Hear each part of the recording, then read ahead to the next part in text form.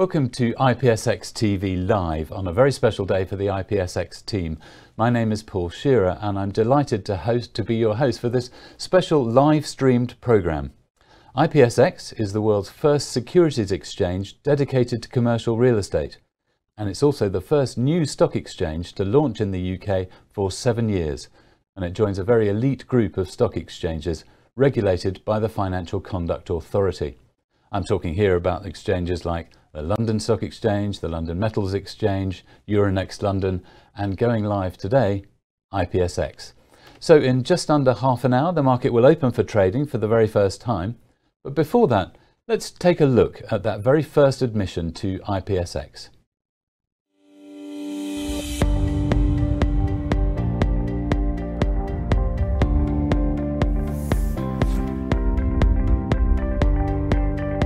I'm delighted to welcome today the first admission on IPSX, Mailbox REIT plc. Mailbox REIT is the owner of The Mailbox, an iconic mixed-use asset in the centre of Birmingham, and this is exactly the kind of asset we were hoping for when we first started IPSX. This admission will be on IPSX Wholesale, our market for professional investors. Many congratulations to the team. We're going to hear from Richard Croft, Executive Chairman at M7 Real Estate. But before we do, here's a short overview of the building.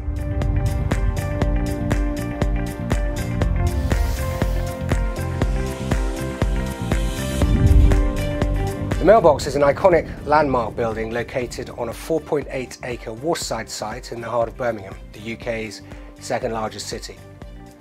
With 698,000 square feet of office-led real estate anchored by the BBC, and a complementary retail and leisure offering, it is Birmingham's #1 live, work, play commercial environment. I'm Richard Croft. I am the chairman of M7 Real Estate and also a non-executive director of IPSX. We decided to list the Mailbox on IPSX, primarily actually because M7 is also a major investor into the exchange. The exchange itself has the capacity to become the single most important part of real estate capital markets infrastructure that has existed for several decades. So M7 acquired the Mailbox specifically to list it on IPSX. And we believe absolutely wholeheartedly that the real estate market is ripe for disruption. So two things that are really important to understand about real estate investing. One is that the frictional cost of it is huge, unlike any other market in the world. To buy a piece of real estate in the UK and sell it, you have 10% frictional costing, a combination of stamp duty, land tax, agents' fees, legal fees, etc., both sides of the trade. If you then add in the fact that real estate, because of the way that we trade it and we run it and the way the land registry works, etc., it takes 2 or 3 months to buy a major piece of commercial real estate. You have a situation where the frictional cost is exceptional and liquidity is very, very slim. So if ever a market was ripe for disruption, then real estate is it. Mailbox is a landmark building in the centre of Birmingham, about 3 minutes from New Street Station and close to the Bullring shopping centre. Birmingham is one of the UK's fastest growing economies.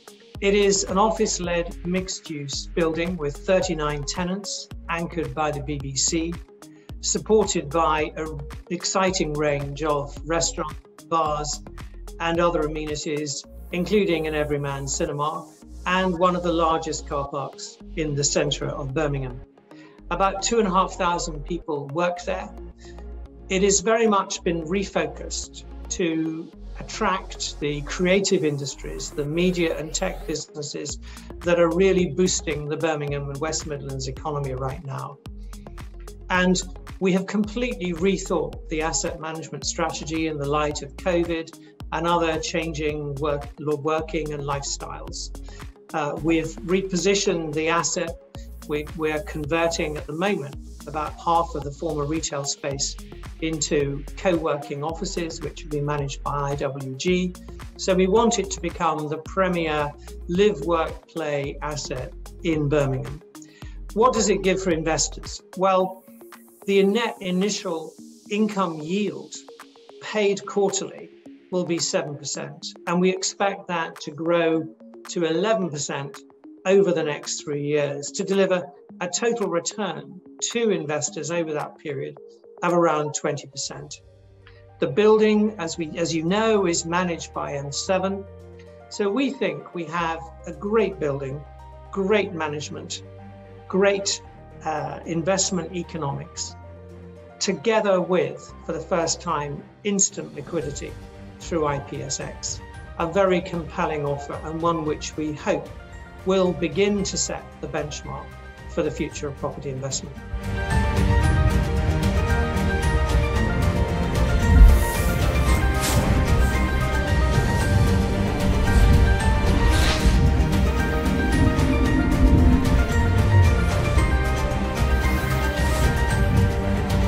On behalf of everyone at IPSX, I'd like to wish Mailbox every success with their admission to the exchange, and I'd like to thank everyone who has worked very hard in making this day happen.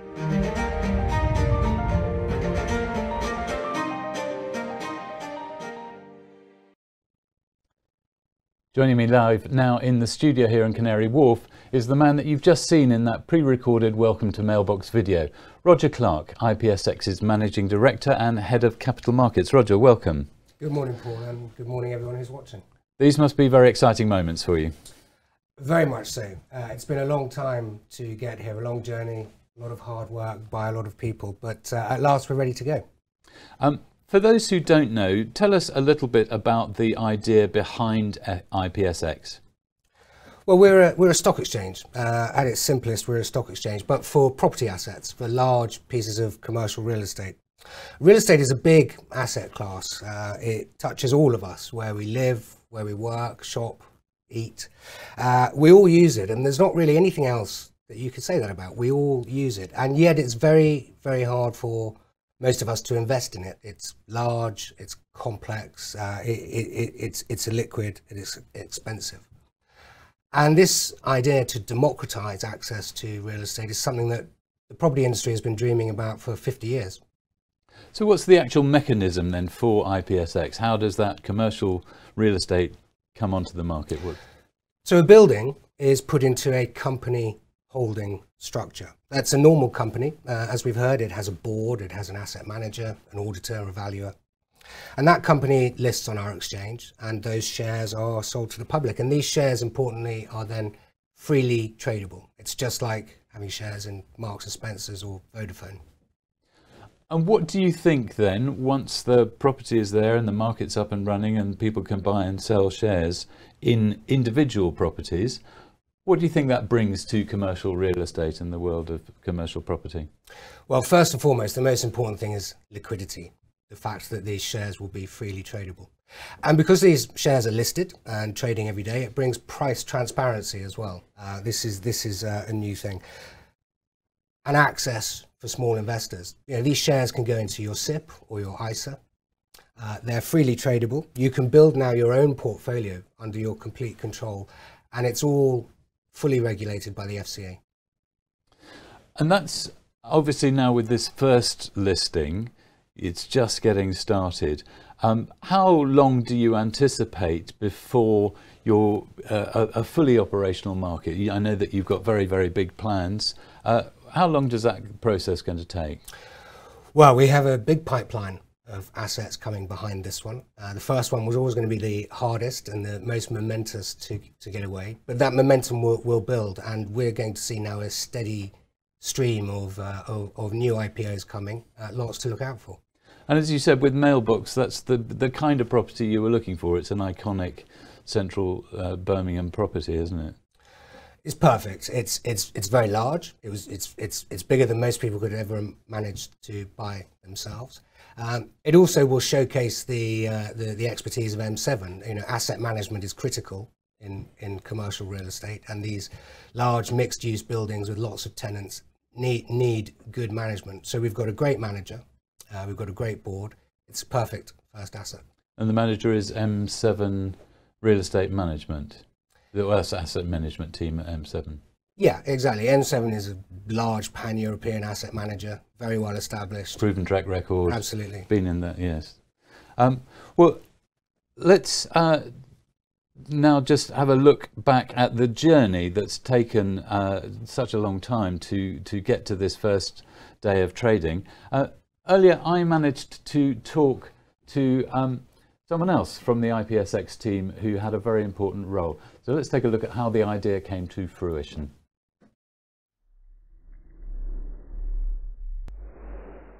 With me is Alan Ramsey, Chief Executive of IPSX UK. Alan, welcome. Thank you, Paul, very much indeed. It's clearly been quite a journey to get to this point. Tell us about that journey. It has indeed been quite a journey, Paul, and I'd be the first to say that establishing a new stock exchange is really not a task for the faint-hearted.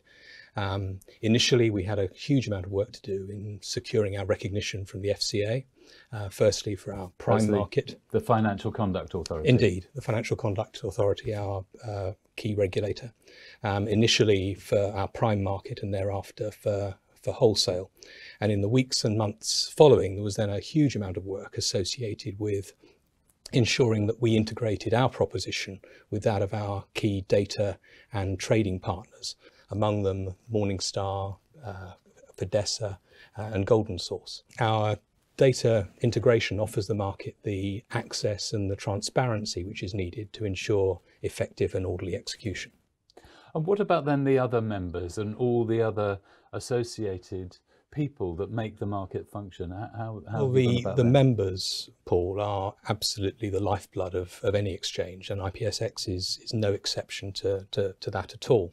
And indeed, in that context, it's been particularly pleasing for me in recent weeks and months to see a steady stream of new joiners coming to the exchange. Among them, we've had Pello Capital, we've had Hobart Capital, we've had Clear Capital, we've had Albert E. Sharp, we've had Canaccord, and most recently Blankton Syncton. These are brokers and wealth managers who connect. They are indeed. What's been particularly gratifying is that some of those I've just referenced have a strong regional presence, which is something we've particularly appreciated. But all of them, as you half suggest, Paul, all of them bring competencies and capabilities to the market, which is going to be very important to us in our secondary trading capability. And what about some of the other obstacles that you faced along the way? Because obviously we've been through quite a turbulent time, both with Brexit and COVID. How have the team dealt with that? Well, dealing with Brexit first, I think it'd probably be fair to say that the impact of Brexit directly on IPSX has probably been fairly slight and actually fairly modest.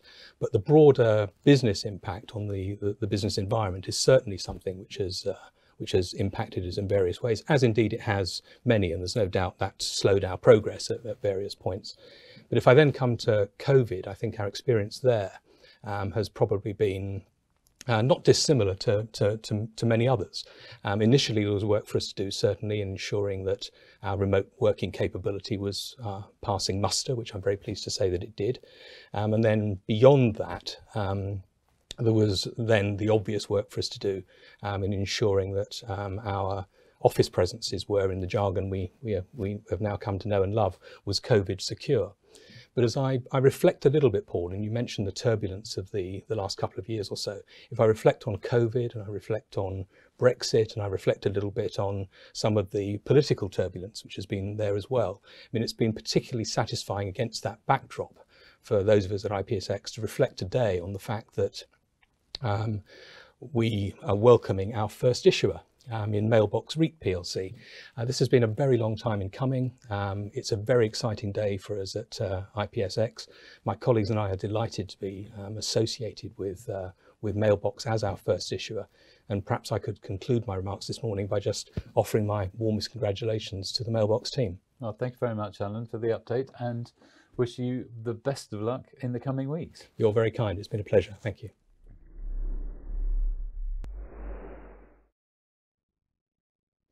Alan, congratulating the Mailbox team there, and I'm delighted to welcome a member of the team now, Ian Womack, who is a non-executive director on the board of Mailbox REIT plc, and he's joining us by Zoom. Ian, welcome. Good morning, Paul. It's an absolute delight to be here on this, transformational day for real estate. Well, thank you for joining us this morning. We saw in the welcome video at the beginning of the programme that you aim for Mailbox to become the premier live, work, play destination in Birmingham. So how do you set about that? How do you achieve that? Well, first we do, and I think there are two fundamental criteria that we're going to lead forward on. First, a very clear strategy, And second, the right asset management team to put that strategy into place. And I know that Roger's already mentioned M7. And maybe it would be helpful if I gave you an example of some of the things that are going to happen at the Mailbox to take us there. First, we're going to convert the underperforming retail into trendy offices, which are going to be operated by IWG using their Spaces brand. And that's going to create co-working, flexible space, short-term leases, long-term leases, project space, and so on, which is what occupiers need. And importantly, complementing that very strong tenant base that already exists in the Mailbox, the likes of the BBC, WSP, advanced software, a lovely blend of tech and media and professional services. And before I let you ask me the next question, just to say, we're building on an incredibly strong base in that 92% of the rent has been collected at Mailbox in the last quarter, despite the COVID disruption. Some impressive figures there, and you're touching on the idea that asset management is the crucial part of commercial real estate, the communication with tenants and so on. Tell us a little bit about how asset management plays into commercial real estate. Well, asset management is always important, but when you have the opportunities that you have in the Mailbox, it's never more important than here. When you look at the opportunities we've got to change that environment to that live, work, play, the tenant mix and the income. So the asset manager's role is absolutely critical in helping the investor to spot the opportunity, to design and create the space that the new scheme demands, to lease that scheme, and then form, and this is important, lasting partnerships with the new occupiers as things move forward. And as you said, our vision is to create that at Mailbox. And finally, Roger said it, I'll say it again, we need a first-class team to do that, and we have just that in M7, who've got a great track record. And also the other crucial element of commercial real estate, or any real estate, is location, isn't it? Tell us a little bit about Birmingham and what's happening there and why it's so special. Location, location, location, the property mantra. It's in the first textbook. Well, you start with Birmingham being the country's second city, both in terms of population and GDP. So that's a pretty good start. There's a very long list of infrastructure investments planned for Birmingham. HS2 is on everybody's TV screen, phase 1 completing, I think, in 2026. There's a big investment planned at the airport. I think £500 million over a decade or so. We've got the fastest growing financial and professional services sector outside of London. We've got 5 universities with a very, very strong talent graduate retention program, because Birmingham's a nice place to live, play and work. And where are we in Birmingham now? We've had 7% year-on-year rental growth over the last 12 months, and an all-time or 10-year low of a vacant space at 2.5%. So I think you'll probably agree that Birmingham is a really good platform to create what we want to do at the Mailbox.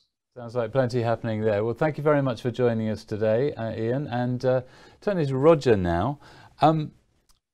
M7 chose to list this on IPSX wholesale. Why is that? Tell us a little bit about that. Yeah, so Paul, we have 2 markets, one called IPSX Prime, one called IPSX Wholesale. In many ways, they're very similar. They both see market makers. They both have IPOs going through a very similar process. They both are regulated and liquid.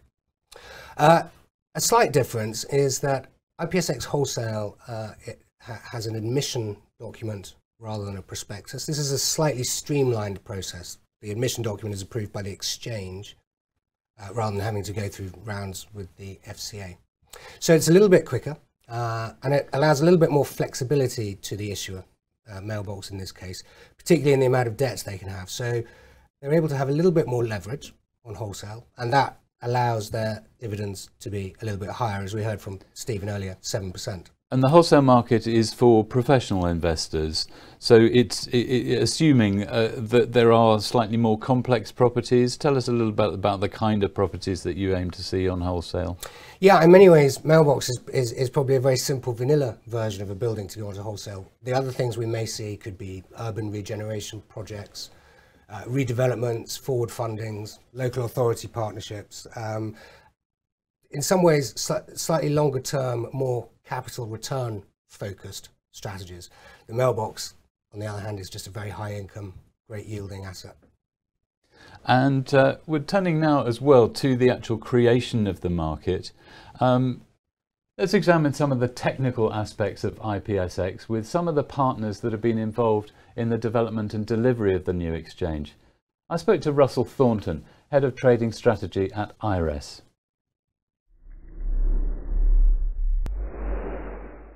Russell, what are some of the latest connectivity developments to a market like this? I guess the first thing that we've done within IRES is to integrate the IPSX pricing data into our central data feeds. This means that all prices will be disseminated to all of the IRES trading services. And in fact, any client consuming our data feed within their own internal systems, which is relatively common in the retail market, they'll also be able to access the IPSX pricing. We've also ensured that the IRES market makers, such as WH Ireland, are able to provide real-time electronic prices to those clients requesting them. This way, any existing IRES clients can take advantage of the new market with virtually no change to their underlying technology. So who would some of these IRES clients be typically? Just give us a broad outlook of who they are and where they are. On the network, there are around 60 retail brokers and around 28 market makers. That network forms around, or takes across around 80% of the UK retail electronic order flow. So what IPSX is effectively doing by embedding into this network is plugging directly into an existing community of trading firms. And of course, one of the fundamentals of a market like this is security and the trust in the technology. What level of that is this IPSX? It's been running for a very long time under IRES. There is a huge amount of security around it. Not everybody can get access to it. There's a lot of security and conformance testing that goes on for those member firms to get access to that network. But once they're on there, that community works in a very good way. So allowing the retail brokers and wealth managers on that network to submit their electronic quote requests to all of the market makers, the market makers providing those prices back, so there's competition for the pricing there, which is good for the end investor. Means that in the end, the retail investor getting access to IPSX gets the best pricing that they can possibly get.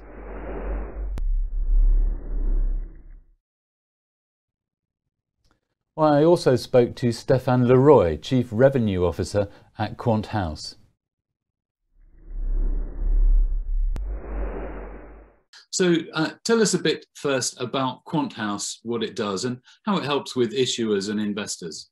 Yeah, Quant House is a company which has been created now 16 years ago. And we are basically providing what we call next generation trading technology to the industry. So when I say the industry, is both exchanges, sell side, buy sides. And we are helping, in fact, issuers and members as well as exchanges to get the best of the trading technology available now to face growth.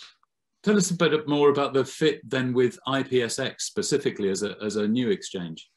I mean, IPSX, first of all, for us is a huge opportunity in the sense that we have been working in this industry trying to not only help existing exchanges to grow and provide more accurate or faster signals to their memberships, to their members. We have also, over time, help a lot of new exchanges, which are quite well known for the moment, start their venture and start their business. I could name a few, such as BATS. For those who know the equity trading market in Europe, BATS is now called CBOE Europe, sorry, and has been created 10 or 12 years ago, and we were working with them since the start.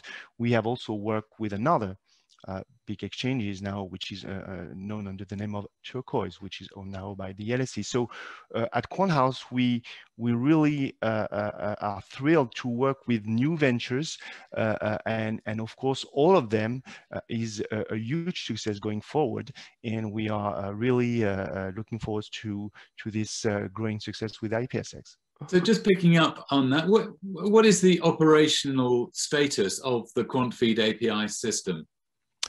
We have worked hard with the IPSX staff, and I would like here to take the opportunity to thank really the IPSX staff, because we have worked really wonderfully well over the last couple of months to make sure that all testing and verification have been conducted to make a perfect, resilient, and effective environment for all issuers and clients.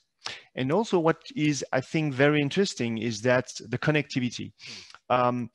Because QuantHouse is able to distribute the IPSX pricing feeds, and QuantHouse has a global reach, because we have a point of presence in every single big financial cities across the globe, from Chicago down to Tokyo, through Shanghai or Zurich or London.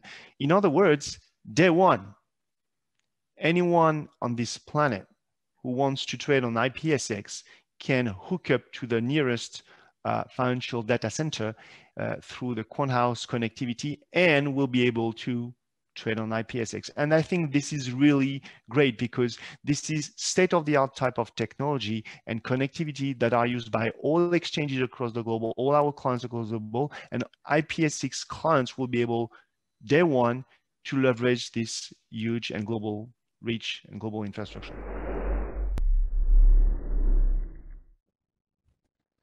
So that's an impressive list of technology and technology partners there, but the market is also made up not just of technology, but with a human element. Tell us a little bit more about the human element and the human component of IPSX. Well, we've heard a lot about how trading will work, and trading, this is really important. This is what makes IPSX unique, because this is the first time in a few minutes that equity stockbrokers will actually be able to provide people with access to what is a pure real estate investment.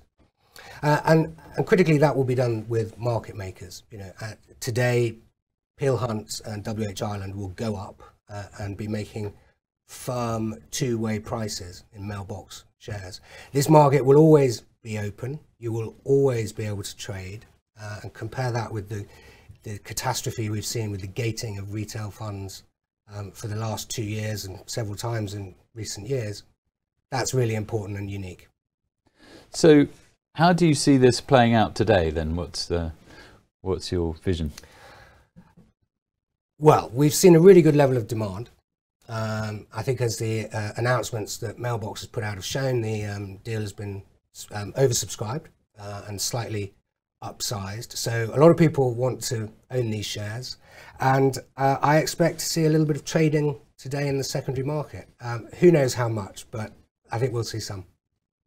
And how long do you think before it settles down? I mean, obviously it's a market, so there's always trading, but how long do you think before it settles down to a sort of stable market with this property? Well, you're absolutely right. I hope there will always be trading. What I don't think we'll see is a lot of volatility. I think one of the key things about our exchange, I mean, to just take this week, we've seen wild swings in American markets. NASDAQ has been up and down 4 or 5% over the days. We're not going to see that. This is a very simple asset-backed structure. You're buying the mailbox. So I don't expect to see volatility. And if people want to find out more, how do they get involved? What do they do? So here I have to say you should go to IPSX.com, our website, and there you will see information on all of the securities which are trading on our market. You'll see information on all of the upcoming deals, IPOs which are in the pipeline. There are contact details of all of our member firms where you can open trading accounts. And if you have an ISA today, speak to your wealth manager. Okay, well, I'm going to stop you there because I see from the clock that we're coming up to the opening. So It gives me very great pleasure to announce that we're just coming up to 9 AM on May the 14th, 2021, when IPSX, the world's first securities exchange dedicated to commercial real estate, will officially be open for trading.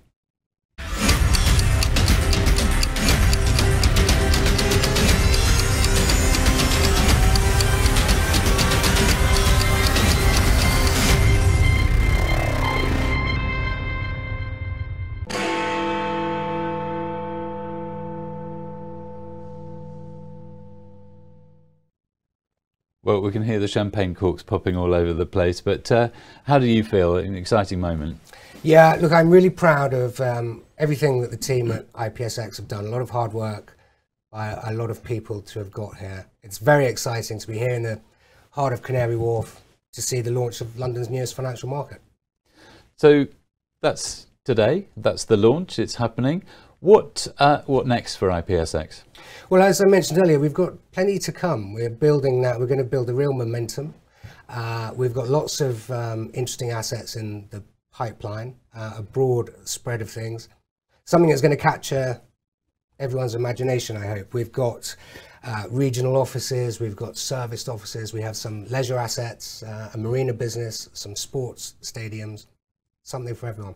Yes, because that was a thing that from the single commercial asset, your criteria also allow a block of similar assets. If it's a hotels or marinas, is it more than one marina in several places? From a there isn't that particular case. Yeah, the idea is that the investor is able to understand the asset rather than just give their money to a manager to invest for them, and that understanding can extend to a portfolio as long as the assets are very homogeneous within it. Okay, and with that pipeline, what do issuers do? How long does the process take? What if say I own a commercial piece of real estate, and I want to list? What would I do, and how long does that take? Well, again, go to our website, IPSX.com. That will have lots of contact details. Get in touch with me, and my team will be happy to talk any potential issuer through the issues they need to be thinking about and planning for. And if that planning process is done efficiently, this could be done in as little as 10 to 12 weeks. And so there's a valuation process, there's a prospectus if you're going on to prime, but as you said earlier, the wholesale element is slightly less complicated for commercial real estate owners? Yeah, I want to emphasize it's not as if there's any shortcuts in terms of disclosure or transparency from the investor point of view, but the process is only dealing with us at IPSX rather than with the FCA as well. And that just makes it a little bit simpler and easier, yeah. Okay. Well, anything else that you want to say to the team today on this? Well, I want to congratulate M7 and the Mailbox board again. You will always be remembered in history as the first people to list on IPSX. And I want to congratulate the team back at IPSX because it's been hard work, but we've done it. Yes, I've been talking to you for many times over the last year and a half as you've gone through so many different aspects and so many different crises, not of your own making. So congratulations to you. And that's all from us here this morning. And I'd like to thank my guests, Roger Clark, for joining us, and Ian Womack for coming in by Zoom. And I wish you all the very best in the coming days, weeks and months. Thanks for watching.